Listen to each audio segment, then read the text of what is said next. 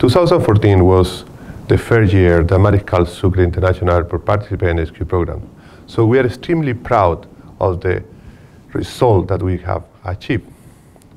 Having obtained the second place in Latin American Caribbean region and the 9th place worldwide in the category of 5 to 15 million passengers a year are extremely important achievements that demonstrate that our passengers like the quality of service that we provide at our airport.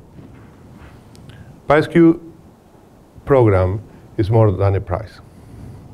It is an evaluation system that allows us to use parameters, standards, not only to measure service level, but also to find opportunities for continuous improvement in our airport to provide better service for our passengers.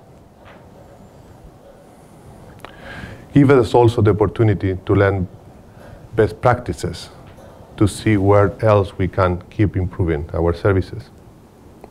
More importantly,